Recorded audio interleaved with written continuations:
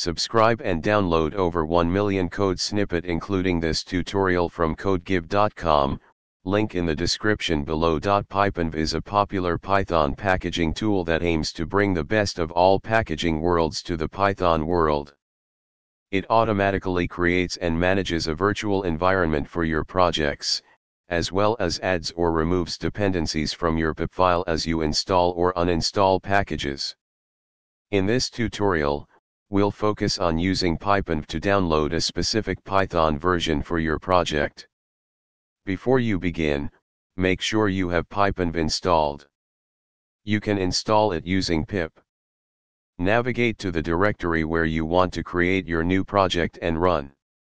Replace 3.x with the specific Python version you want to use.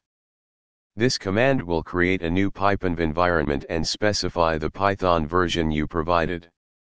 To activate the virtual environment, run.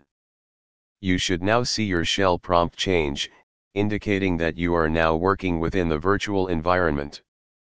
To verify that you are using the correct Python version, run. This should display the version of Python that you specified when creating the pypenv environment.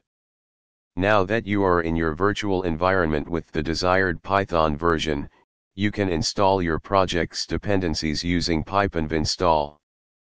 For example, this installs the requests package in your virtual environment. When you're done working in your virtual environment, you can deactivate it by running. This will return you to your system's Python environment.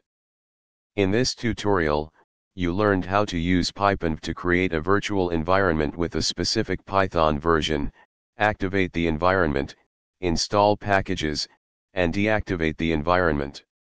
This process ensures that your project has a consistent Python environment and dependencies, making it easier to manage and share your code with others. ChatGPT.